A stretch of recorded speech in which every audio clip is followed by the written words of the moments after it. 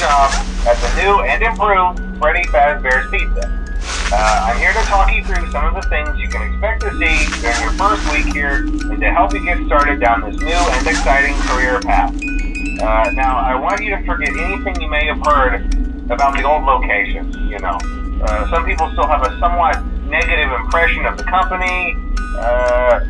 That old restaurant was kind of left to rot for quite a while, but I want to reassure you, Fazbear Entertainment is committed to family fun and above all, safety. They've spent a small fortune on these new animatronics. Facial recognition, advanced mobility, they even let them walk around during the day. Isn't that neat? But most importantly, they're all tied into some kind of criminal database so they can detect a predator a mile away. Heck, we should be paying them to guard you. Now that being said, no new system is without its kinks.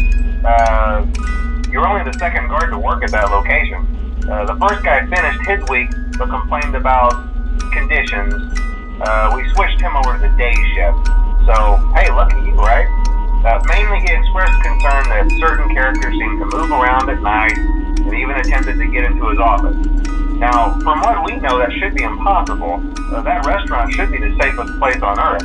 So while our engineers don't really have an explanation for this, the working theory is that the robots were never given a proper night mode.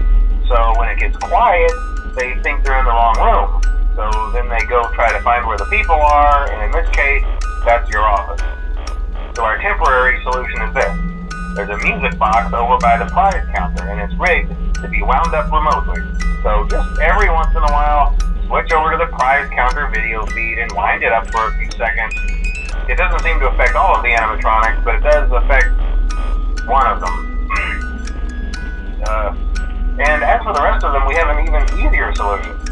You see, there may be a minor glitch in the system, something about the robot seeing you as an endoskeleton without a costume on and wanting to stuff you into a suit. So hey, we've given you an empty Freddy Fazbear head. Problem solved. You can put it on any time and leave it on for as long as you want. Eventually anything that wandered in will wander back out. Something else worth mentioning is kind of the quirky modern design of the building. You may have noticed there are no doors for you to close. But hey, you have a life, and even though your flashlight can run out of power, the building cannot. So don't worry about the place going dark. Well, I think that's it. You should be golden. Check the lights, put on the Freddy head if you need to. Keep the music box wound up. Piece of cake. Have a good night, and I'll talk to you tomorrow.